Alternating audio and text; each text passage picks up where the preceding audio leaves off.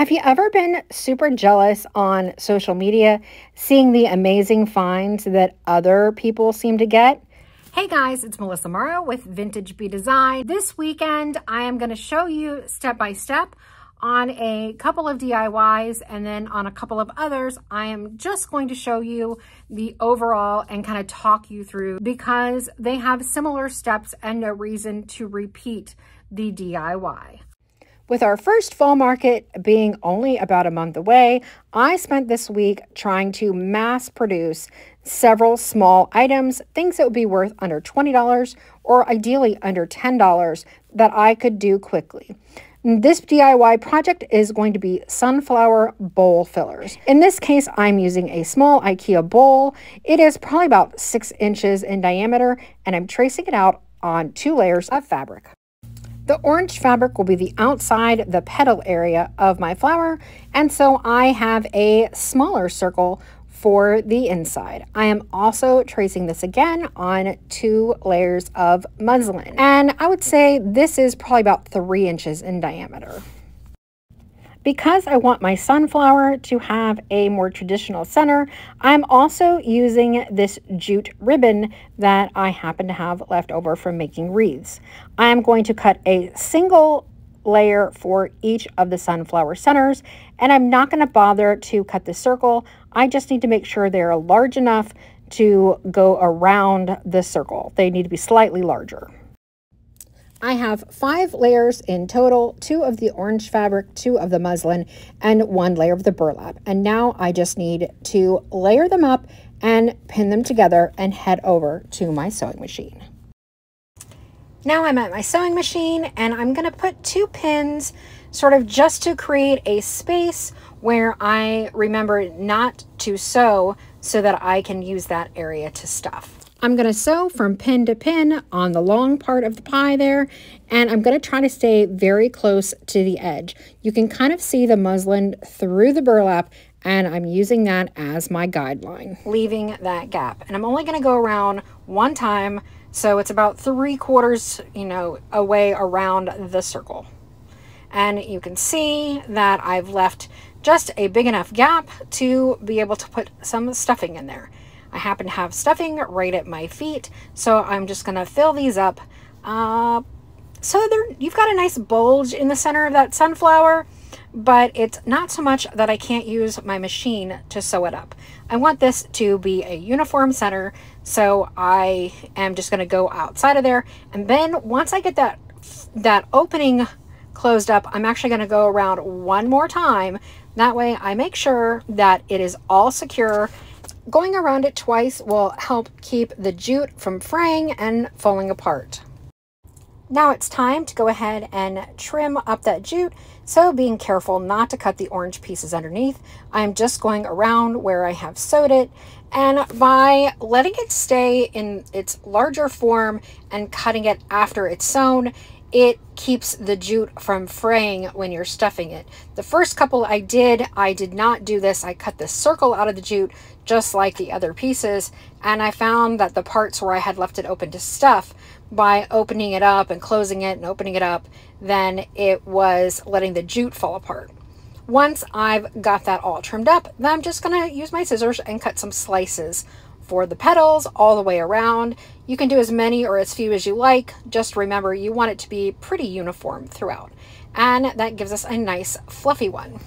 However, I don't really want it fluffy. I want it, to look old and worn and the edges to be all curled up. So I am using some spray starch, the kind that you would use if you were starching your clothes when ironing.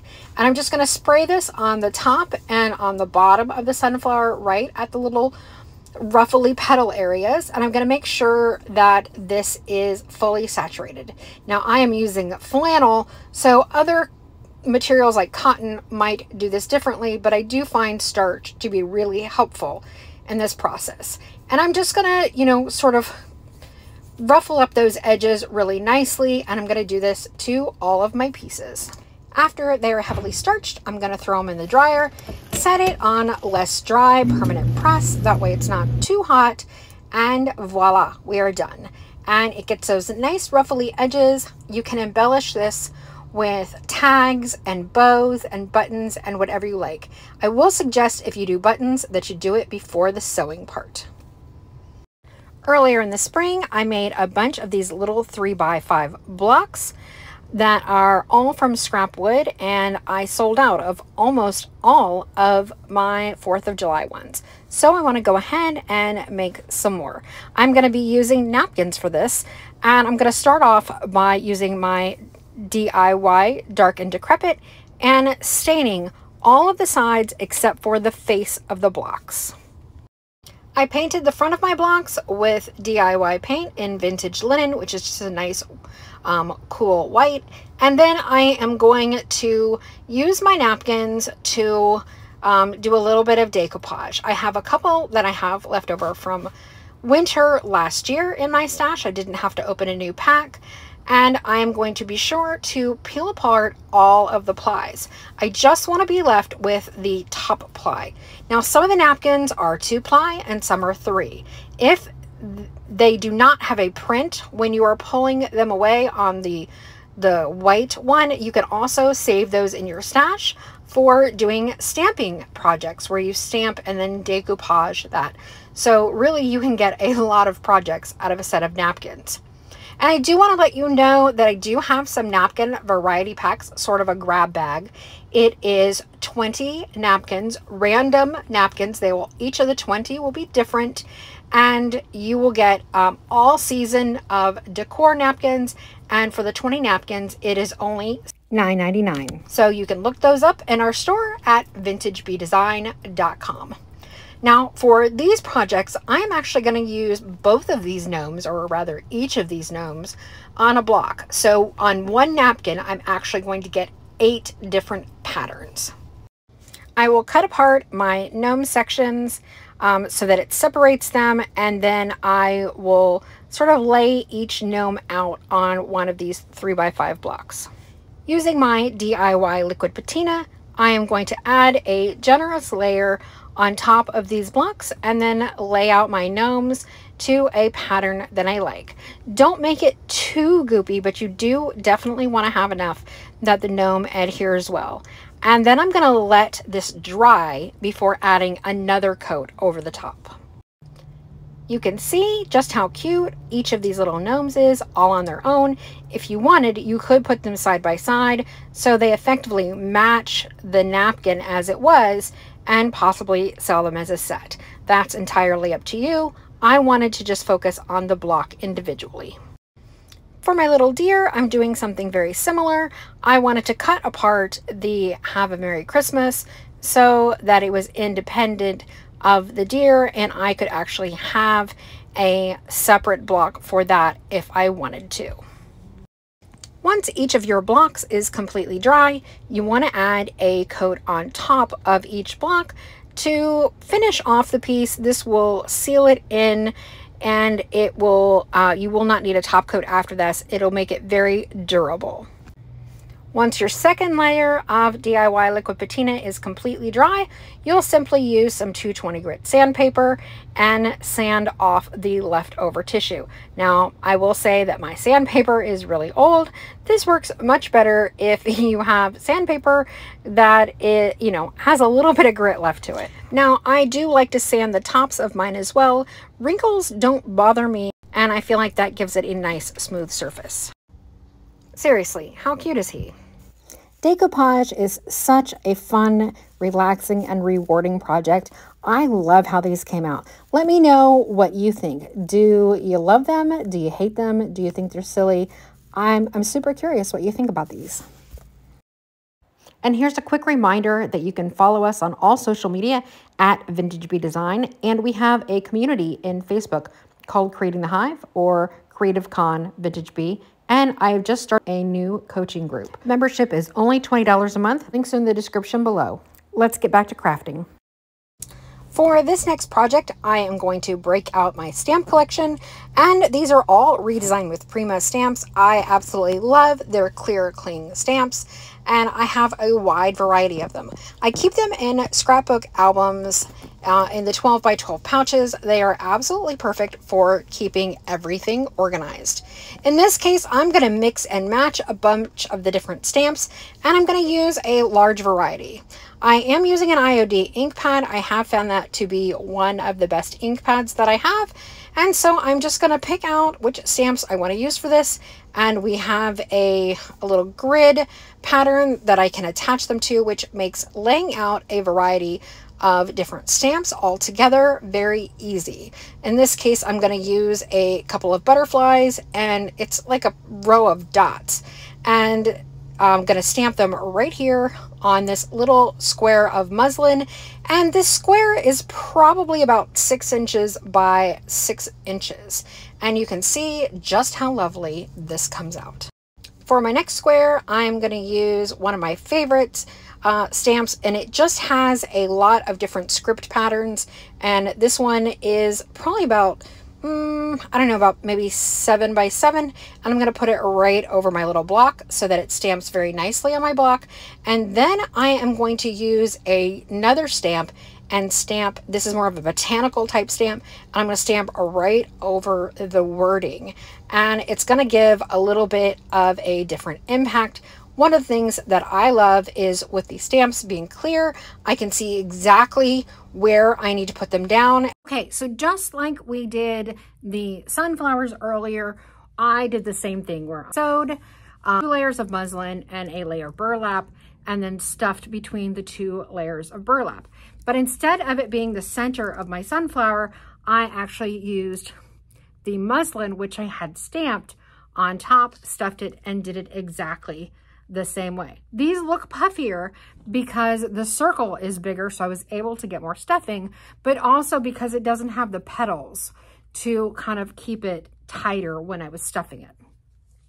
And then all I did was actually glued it to a spindle and then glued it to a round base. I added some moss, and then I did little ruffles around, which I did by hot gluing, around the spindles. So you can see I have a variety of different types of spindles here, that different heights, different sizes. All of the circles were done the same way. On these, I hot glued the buttons on just sort of in a layering pattern, but I wanted you to see all the different ways that I have stamped. So this is a single bumblebee that I just did in sort of a random pattern. This is the words that I used earlier. This was a bee, and you can kind of see the laurels that were around here. Now this one is interesting because it kind of bulbed up really a lot when I glued it on, and this would be a great pin cushion. I did some damask. Here is one of the ones where this is the butterflies and some of that botanical. So these were a lot of fun. I added a tag to some. So they're all just a little bit unique, but basically this is exactly the same way that I made the centers to the sunflowers. I didn't starch, I didn't put them in the dryer, but they have this nice frayed edge.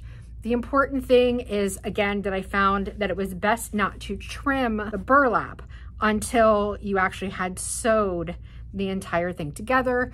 That kept it from the burlap shredding as I was filling it. I love the variety of this project with all the different types of spindles, the different stamps, the different embellishments. This was just so much fun. I would love to hear your feedback. Would you try to do this project? What did you like about it? What do you not like about it? Be sure to let me know in the comments below.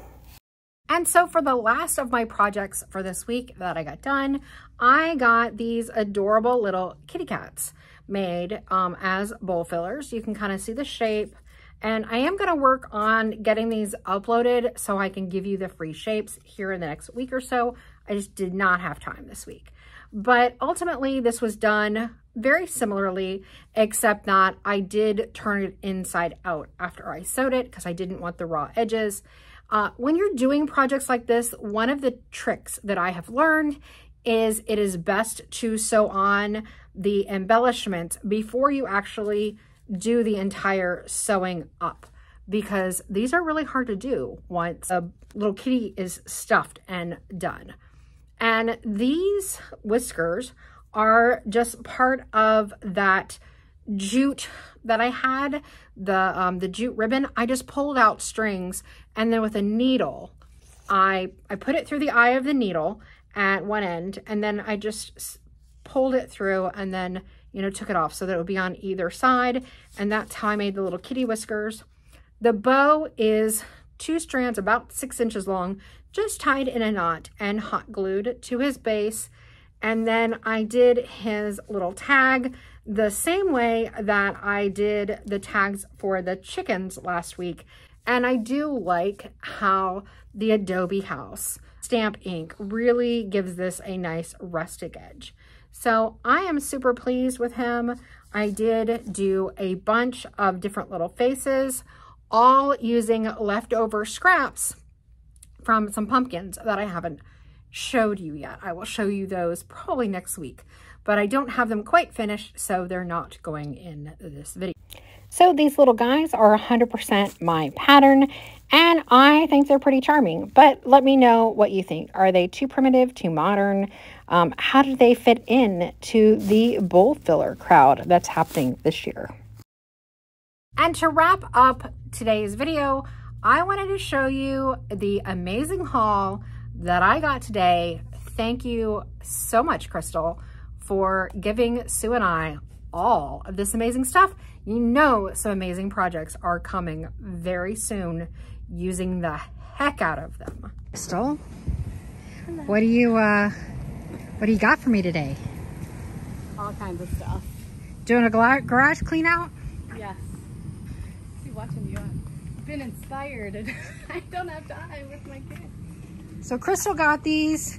She watches our channel, and she thought she would do some of the things that we do. Well, I have done a lot, but You have fun. I had a booth, but I had to get rid of it, so I just don't have time. So she messaged me on Facebook and said, here, come and get this stuff if you want it. And we said, yes, please. My husband's grateful. But it's been a little challenging trying to get here with the 4th of July weekend. So we're pretty excited about taking stuff. I'm curious about these little boxes. Oh, they're empty. They were silverware. Oh. That stuff. Oh, I see. Look, Sue, tiny drawers. Tiny drawers. If you enjoyed today's content, please be sure to hit like and subscribe and let your friends know about it. It really helps out the channel.